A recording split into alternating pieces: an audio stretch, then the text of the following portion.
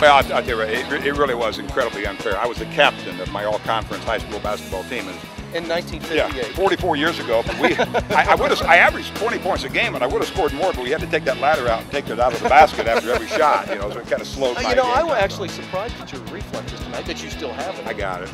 It was good. Hands, it was good. and especially since you're with children's here, I have the hands of a surgeon. I still have it. Tomorrow should go back to him. I mean, I think it would be. I haven't played ping pong since I was this boy's age. I haven't played ping pong since a little bit over that because in high school I really was one of the great ping pong players of our time. Vote for Pete! Vote for Pete! Vote for Pete!